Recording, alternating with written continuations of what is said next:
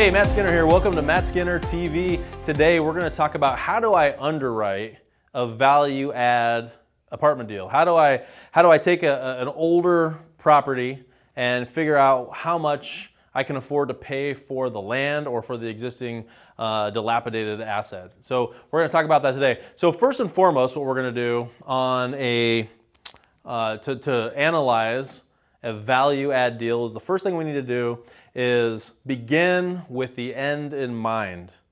Begin with the end in mind, write that down because this is the first thing we're going to do. And so in multifamily or income property, we're going to determine what the stabilized market value will be someday in the future after you do what's required to get it to its highest and best use.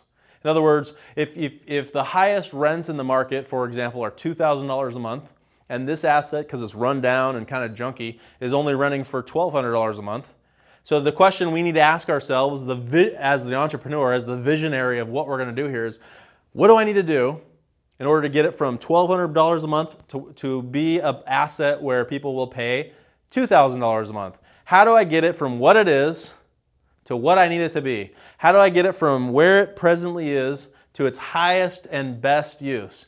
Just like we ask that question about ourselves, don't we? Every single day. Here's where I am today. How do I get myself to be better every single day? How do I get there and create a map? We're going to reverse engineer this for real estate just like we do in our personal lives. So the first thing we're going to do is determine the stabilized market value of the asset. So to do that, what we're going to do is determine what that highest rent rate will be, and we're going to produce what the gross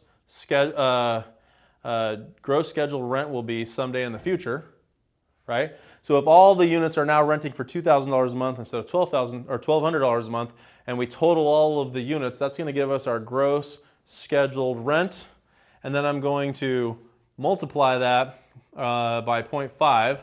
So I'm going to cut it in half. I'm going to leave half of the income to pay all the expenses. Expenses mean property management, property taxes, utilities, maintenance, repairs, the pool guy, the exterminator, all the expenses. And then included in that, I always put in a special rainy day fund as an expense before we hit our net operating income. I put a little money aside every single month just in case we need to make some capital improvements to the asset. So we're going to determine what our stabilized market value is by determining the future rents that we'll be getting after repairs. I'm going to subtract half of that gross scheduled rent, and then I'm going to multiply that by the market cap rate. Cap rates are just a function of the specific markets that you're in. So if everything in your marketplace is trading at a 6 cap, you're just going to go ahead and use that, apply that to your net operating income to determine your stabilized market value. We have other videos on cap rates. If you got any questions about that, go check that out here on YouTube or on our Facebook channel. But check that out, how cap rates work. So we're going to take our gross scheduled rent, cut it in half, and then apply our cap rate to that to determine our stabilized market value. Now, inside of our stabilized market value, that's beginning with the end in mind. The next step we're going to do is pay yourself first. You got to ask yourself, how much do I deserve to make by doing all this work? I found the deal, I got the loan, I got my partners together to put some money in, and I went ahead and invested maybe a year or two of your life to put this whole process together, this whole project. Probably you invested in some kind of mentoring, some training, a consultant. A lot of you guys have hired me to come in and act as that consultant to help you put these deals together.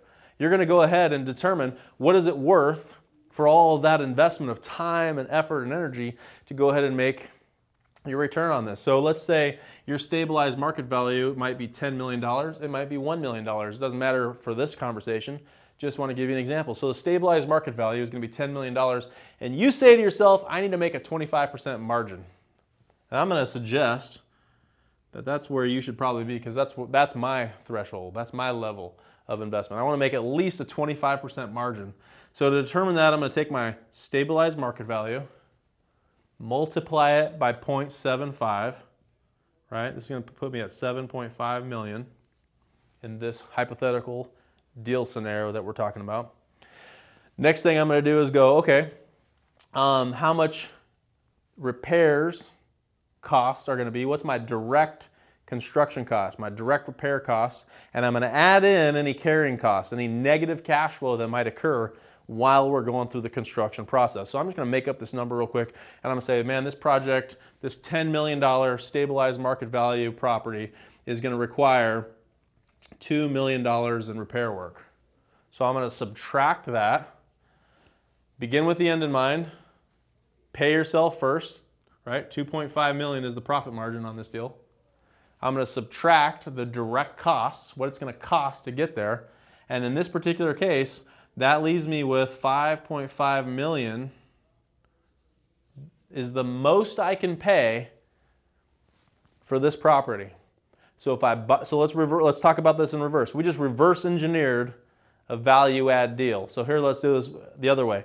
We buy the property for 5.5. We add $2 million in capital improvements to the asset, bringing our total investment at 7.5. Now we're going to borrow a lot of this, right? We're going to get a construction loan, we're going to bank loan, we're going to have the bank help us out with this at very low interest rates. Good debt is good debt. We like good debt. 7.5 million is our total investment at this point in time. And then when we're at 7.5 million all in with bank financing and our own money, our own capital contribution, we're going to be sitting on a $10 million asset, $2.5 million in equity on this deal.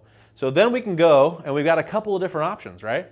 We can go, we could sell it for 10 million and cash in and take our 2.5 million out. Or we can go ahead and go to the bank with this new appraised value of 10 million, ask the bank for 75% financing, and pull all of our initial capital investment out and go buy another deal. We call that compound equity. If you have not heard what compound equity is or how we utilize this in our investment strategy, go check it out. We have a whole segment, a whole Matt Skinner TV segment on what compound equity is. You got to go check it out right now because it will change your life. It'll change your view on how we do real estate investing. Check it out, Matt Skinner TV. Thanks for joining us today.